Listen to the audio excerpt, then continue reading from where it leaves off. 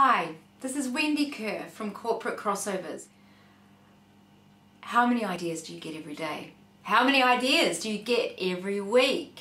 Do you think sometimes you've got so many ideas and you're worried that they might disappear into the ether and that you can't capture them, and that sometimes you just lose your focus on what you're doing because you've got another idea for a new product, a new revenue stream, a new customer?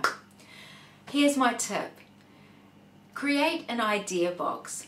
Go and buy one of those big boxes from the stationers. Decorate it if you want to, and put your ideas in it. So maybe you come across some web pages that you think are really groovy and you want to copy that design for your own website.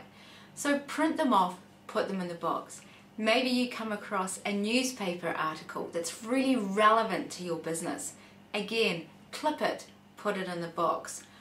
Or someone said something to you in a meeting. Write it down on a piece of paper, tear it off, put it in the box. And then once a month, allocate half a day to go through your idea file. And think about what idea is going to drive your business forward. What idea is going to help you meet your business goals? And take it, nurture it, and execute it. So do that. Gather in all the ideas, put them in a box, and once a month sort through them and just take that idea that you know will really take your business another step forward. Good luck with it. Let me know how you get on.